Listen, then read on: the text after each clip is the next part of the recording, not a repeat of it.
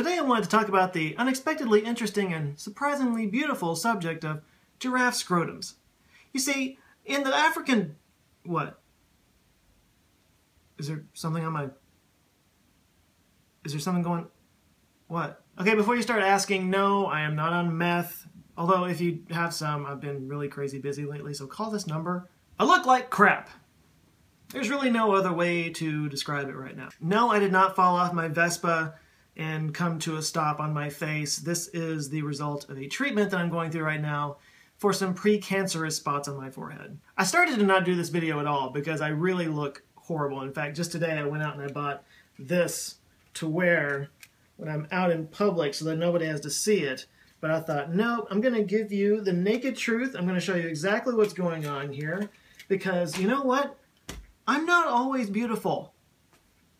You're just going to have to understand that. And I also decided that there's probably a bigger point that I could be making here about sunscreen and skin cancer, so I'm just going to do it. Here we go. By the way, this is the skin cancer treatment stuff that I've got going on. This right here is just a staph infection that decided to pop up in my nose because, why not? So, Rudolph came early this year. It's a really disturbing sex joke. Basically, the story is I go to the dermatologist at least once a year because I'm very pale and I grew up in Texas, so, you know, I'm gonna die!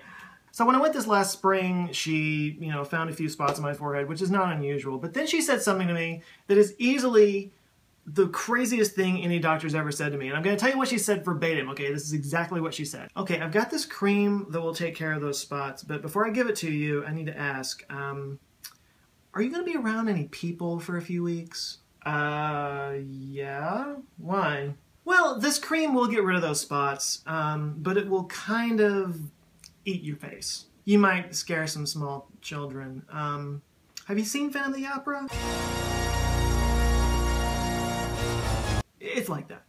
When your dermatologist tells you that she's going to do something, but you should probably avoid being seen by people for a while, that's not something you want to hear. So I actually did test this stuff out back in the spring on a spot over here, and it did. It just kind of eats away your skin so that it can grow back healthy, but it looks really gnarly for a while, and I was kind of concerned. I was like, is this what it's supposed to look like? Because it looked like somebody put out a cigar on my forehead.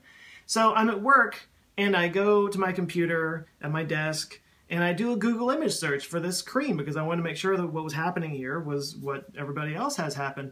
And this is how I found out that this cream is also used for genital warts. So yeah, buttholes at work on my screen. Buttholes. And I'm not talking about the cute little pink buttholes that I'm always looking at online. No, I'm talking about like big, gnarly cauliflower poop shoots. At work. Still got my job. But the last one healed up pretty well. You can't even tell that it's there. It didn't leave a scar. So I have high hopes for this one, which is good because skin cancer scars, you know, they say that scars are like tattoos, but with better stories. Skin cancer scars, though, I think that might be the exception to the rule. Skin cancer scar stories, pretty anticlimactic. They all end pretty much the same way.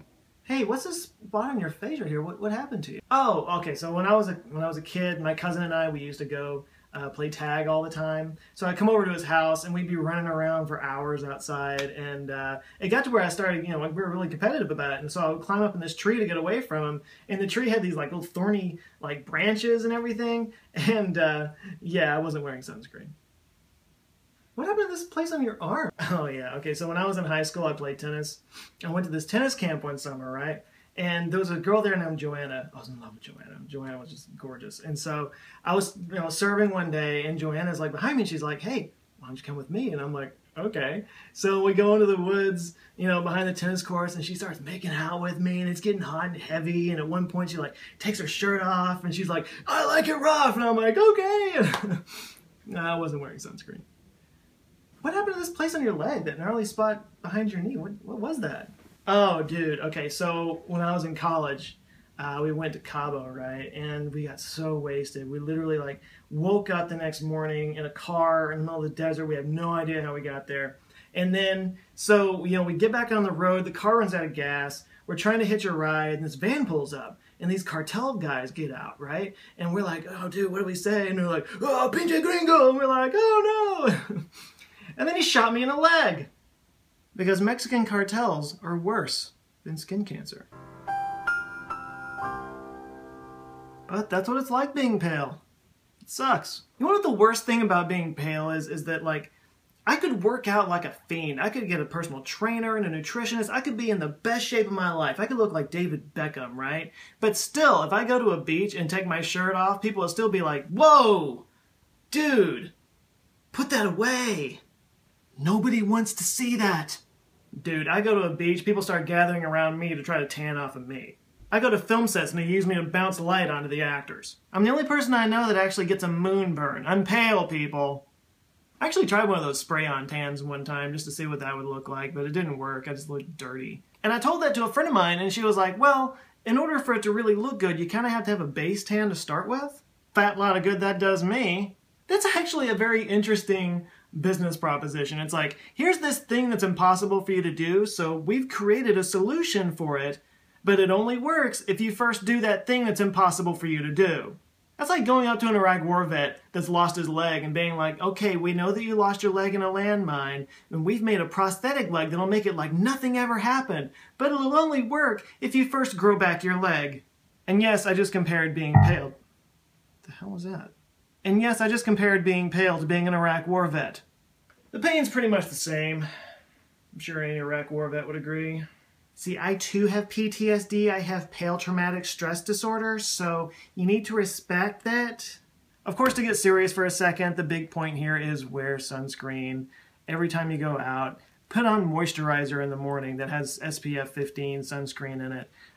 Don't neglect that because seriously, I'm too young to be having to deal with this kind of stuff, and I'm already dealing with it, and you shouldn't have to. And if you're pale, just be pale, all right? The whole tall, dark, and handsome thing, screw it. Nobody really cares about that. Just be who you are. Don't try to, force your body to do something that it's not going to do because it will rebel in bad ways. Pale life. That's the palest thing I've ever done.